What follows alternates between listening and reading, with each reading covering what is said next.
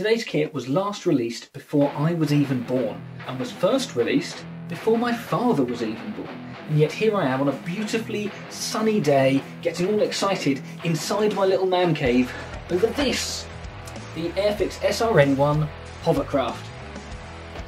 Now released as part of the Vintage Classics range. Let's dive in.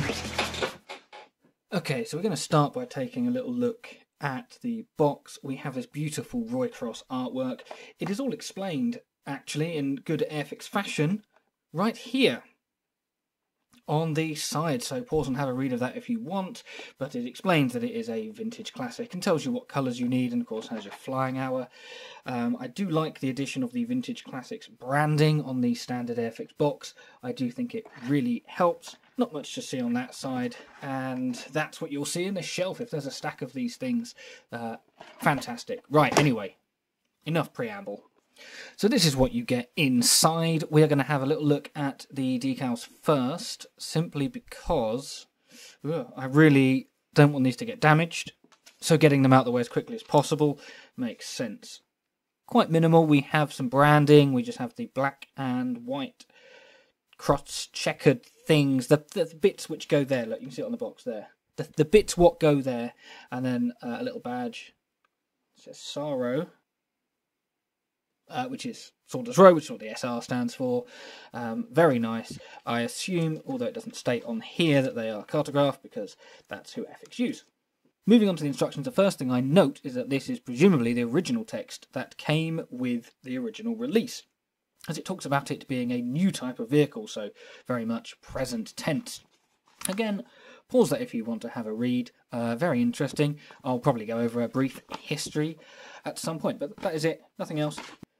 This is the new format of instructions, certainly relative to 1950 whatever, so nice and self-explanatory. We will not go over every step of this because we're going to get straight into building it, and we'll explain along there as we go. Generally speaking, black and white, although there is some colour here, which I assume is for decal placement, and a wasteful blank page of white on the back. Although turning over, whilst yes there is a lot of space, you can see why they've got the blank bit. Oh, sorry, I just hit my camera. But you can see why there is a blank bit. It's because it's got the assembly instructions on it. But there is the colour call out. We have just one option, which, considering it was a single hovercraft, is not really a surprise. It is the SR.N1 as per its cross-channel travel. And finally, we have this rather enticing bag of plastic parts. So we're going to cut this open, see what we've got. Well, looking more like something out of an H.G. Wells novel than something actually crossing the English Channel, we have a flying saucer. But no, in all seriousness, this is the hovercraft. As you see, it is not the largest kit. It is 1/72 scale, but it's a fairly compact tool. On the inside states Airfix product 1960, which interestingly contradicts, well, it doesn't contradict, but here it says the mould was made in 1959, so quite likely, yes, the mould was not made in 1959, but it was first released in 1960, so they preempted that and put it on the inside there. Plastic is, oh, that's just me just bending a hovercraft. Oh, it's fine, it's not 200 quid on eBay anymore. Plastic is fairly thick, standard Airfix stuff. I say fairly thick, not in a bad way. I mean, it's standard Airfix plastic is what I'm trying to say. It's good, it is solid, it's trustworthy. Look, I've just made half the kit. So we have a top and a bottom. We have a curvy thing here with some other stuff here. The same on the other side, a curvy bit and a base for the other bit. I don't really know anything about hovercraft, clearly, other than big engine, big gas turbine engine, makes a cushion go up, and it powers itself from there. Science! But yeah, other bit here, intake, that's presumably for the engine, something in there, or whatever. And these two. So rather than a coherent box-type gate, which is a modern day practice, this is very typical of Airfix at the time. We've got central runners, got two figures, propeller blades, intake, some other bits.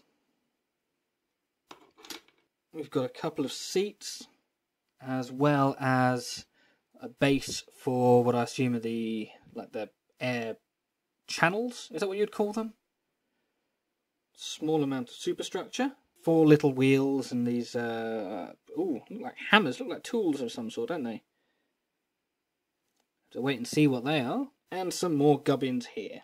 So yes, that is a very quick look of what is inside the box. And finally, even though I'm keeping it inside the bag for safety, we have a very small amount of clear parts. 1. Yep, let me just count again. Yep, definitely 1. We will have to wait and see how... I was going to say how crisp that is, but looking through the bag, it looks beautiful.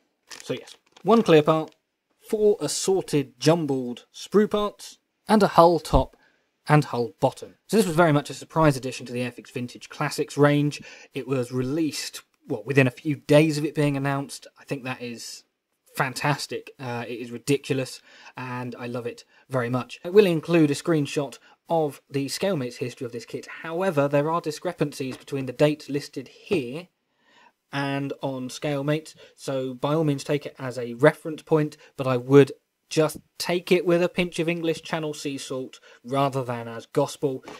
Already mentioned that the date here is different to the date on the inside of the tool, which is fine, but also, for example, the artwork date is listed as 1965, which is different to how it is on Scalemates. So, before we get too engrossed in the construction of this kit, just a very quick reminder that I'd be very appreciative if you could subscribe if you don't already, hit the like button if you want to, notification bell if you're really that way inclined. Either way, thank you very much if you can. Now, on to the main event. Construction for this kit will be more or less as per the instructions, save for a few modular variations just to make my life easier. However, we do start off with the upper and lower hull, and this, what I assume is a sort of engine mounting nozzle thing. Doesn't make sense? You know what I mean. It's a hovercraft. I've never made one before. Either way, it gets glued into the bottom of the hull, and then the top of the hull goes on top. Now, all of these parts have a few things in common. Firstly, there is a little bit of flash, and secondly, there is a little bit of annoyance when it comes to the plastic feed, those feed marks. That is particularly true of the hull, where you have these ribs all the way around the side, which I assume were to somehow support the air cushion. It's a bit of a pain. You have to get a small file in there to really get rid of them, but nothing that I can't handle. It's just an observation. Don't forget, this is a very old kit. It's not exactly up to today's standards. We come to parts 4 and 5, which are listed on the original instructions. Should have mentioned that. I've actually got a copy of the original 1960 instructions up because it tells you what all the parts are, and therefore, given that I don't know much about hovercraft, a little bit more of an understanding. But it counts them as induct towers, you know what, I said I've got it in front of me and I'm not even looking at it. What an amateur. Right, they are intake ducts. Oh god, it's really hard to say. Intake ducts. That's what I'm just gluing here. They are parts 4 and 5. Spoilers, they come back to kick me in the backside, but hey, like I say, spoilers. I aligned them, they were a little bit tricky to get in, but I aligned them with the lower propulsion ducts. There we go, that's what the long bits on the side are. They're the propulsion ducts, and these are the intake ducts. But I cut them, all of those parts off together to align them to make sure that they fit. They do need to be snug. That is the main intake duct part, is the big domey thing that you see on the top.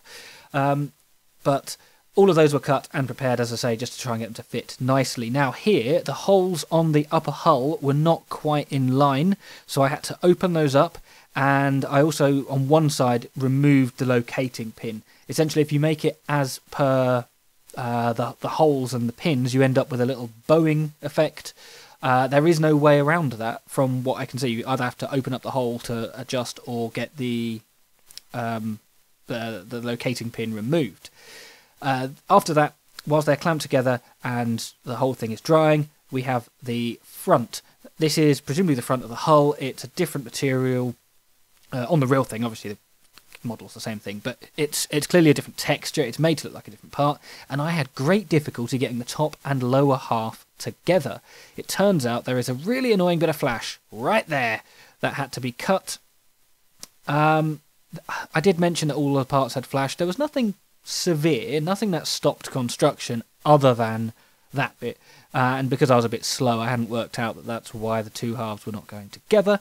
But it's only a little bit of flash. It's not difficult to remove, so trim it off with a knife, as you saw, glue the two bits together, and afterwards go over them with a knife and some sandpaper just to smooth that gap before the entire front can then be stuck onto the main hull. The reference I made to the modular construction is actually to do with the colours. You note that there are really three colours that this will be. It's silver, white and blue. The idea was to assemble the hull, spray it silver, assemble all the bits that needed to be white, spray them white, and then paint the remaining parts, which were blue. And so actually, in hindsight, I would not fix the lower propulsion ducts. Oh, so I'm really struggling to remember what they're called now. I would not glue those onto the main hull. I would actually have sprayed it before that point. However, to get the intake ducts to fit nicely, you kind of need to have the lower ducts on. But anyway, it worked out all right in the end. I primed anything that was going to be either white or silver with this Citadel's thing. It's just a white primer. It's just what I had available. I usually use Tamiya primer. However, I ran out and I had this. But whole thing given a quick blitzing of that before a quick blitzing of mica silver from Tamiya. Again, this is just an aerosol. The reason for this particular shade of silver is very, very simple. It was the only silver aerosol they had in the shop. See, sometimes, I mean, it's just a silver, right? It's just a silver. Surely it's not that big an issue. Anyway, top, bottom of the hull, all sprayed that. Oh, but why didn't you airbrush it, you may ask? Well, that is a good question, and I could give you a good answer, but I'm not going to. I just felt like it, alright? It's an old kit, I can't be bothered. Anyway, I got some Tamiya gloss whiteout, and this is where the first notable mistake that you'll see at the end really comes in. I was too close there. That white ruined the induct. Induct? It's not even a thing, the intake duct. And the propellers a little bit. It is not a great paint. I should have been better. But anyway, Tamiya XF8 Matte Blue is the blue that I've decided to apply onto the propulsion ducts. The instructions say number 14 French blue, which is quite a light blue.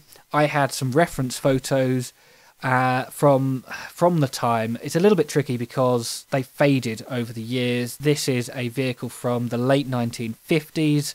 So it's a bit difficult to pinpoint the exact shade of blue it would have been. Yes, the real thing is preserved, but I can't find any photos of the real thing in its current form. So it's the best that I could do of the blues that I could find, and I quite liked that shade of blue. And I still stand by this shade of blue being very, very nice. And having checked, it is actually called a fan, not a propeller. That was placed in here, and it is held in without any glue at all.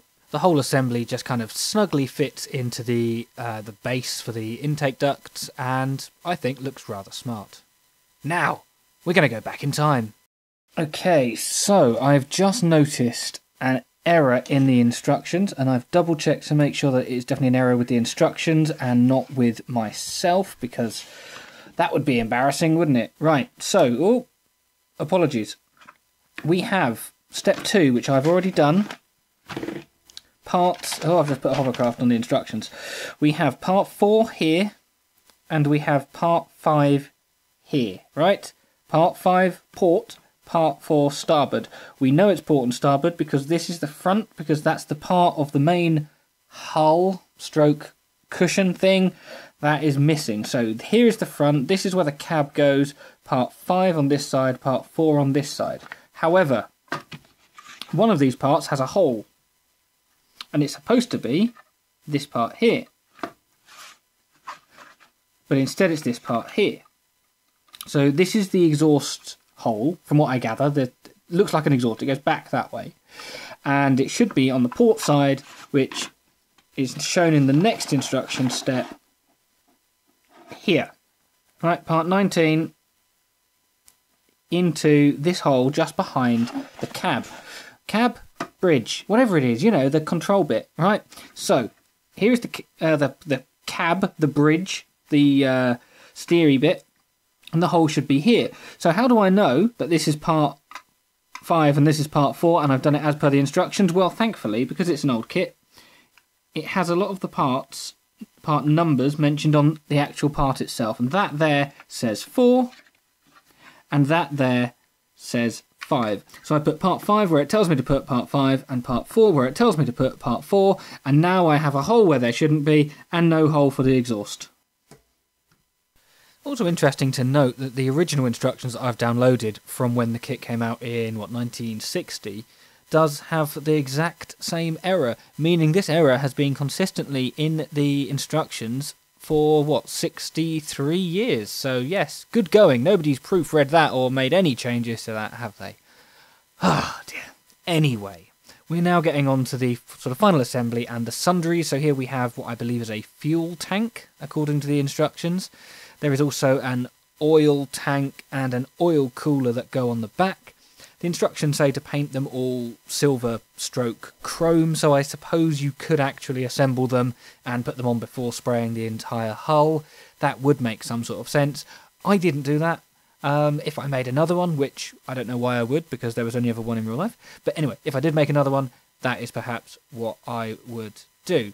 As a slight aside, don't you hate it when you're in the middle of making a model and then your light array decides it no longer wants to produce light, and suddenly you're in darkness? Anyway, lights fixed temporarily, and I'm painting the seats. Now the instructions just say to paint this silver. From pictures, there's obviously some sort of covering. I chose a leather colour, which is a simple combination of a Vallejo leather brown 70.871 mixed with a couple of other colours like a cream and an orange, and not fully mixed, so you can just kind of pick up different tones. It is a really, really lazy way of doing fabric. You should really base it with a cream and then you can dry brush over it. This is 1/72nd scale. These seats are the size of my fingertip. It really doesn't matter, but it just gives you an impression. And then there's the other control equipment, cab equipment, bridge equipment that are here as well.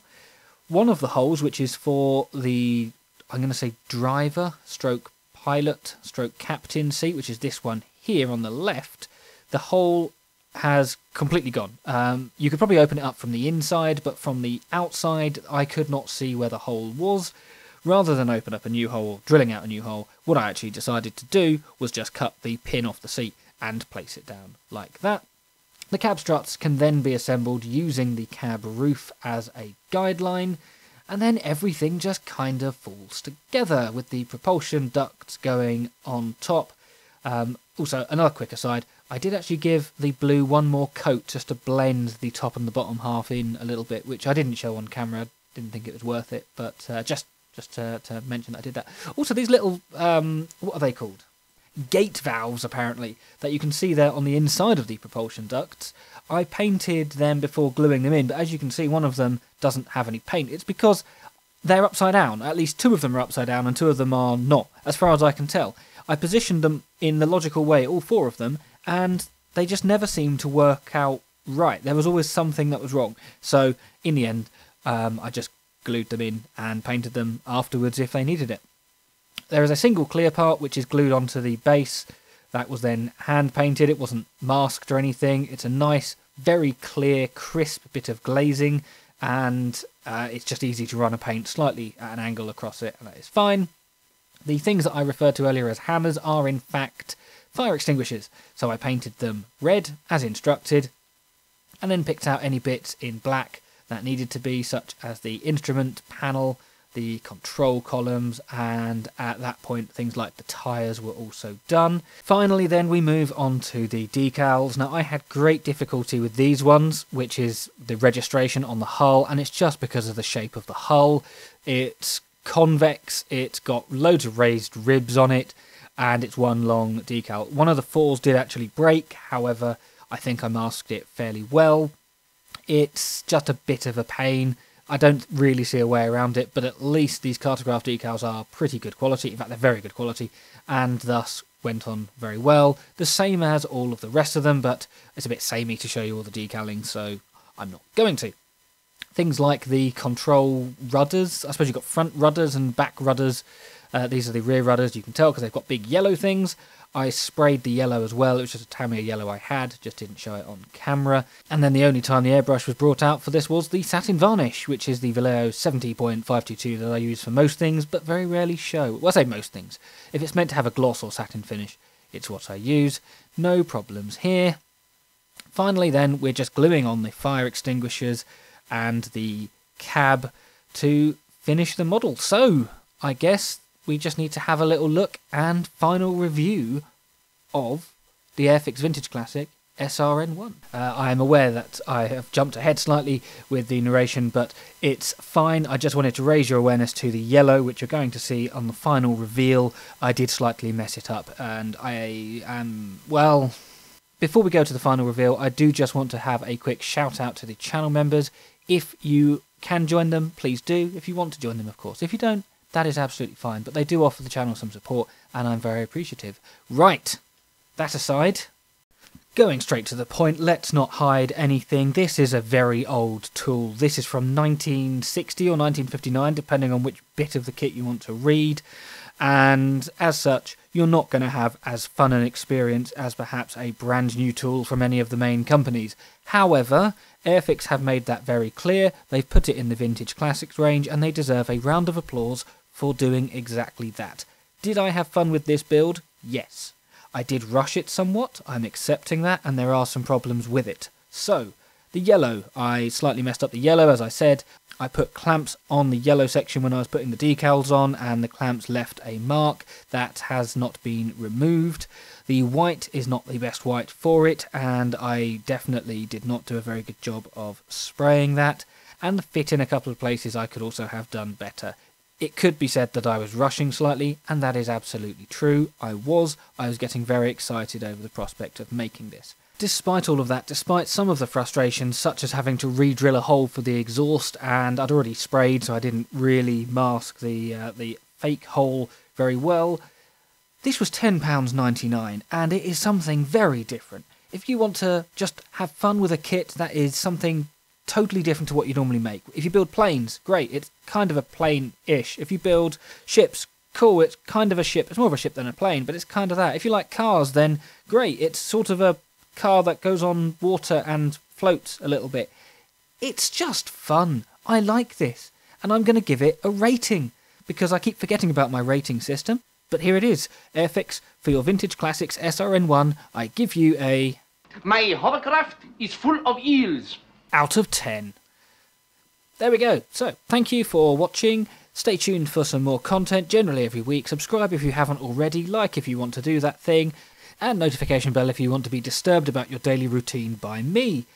But until then, let me know what you think in the comments below. Are you interested in buying this, and what silly things do you think Airfix should release next? Until next time.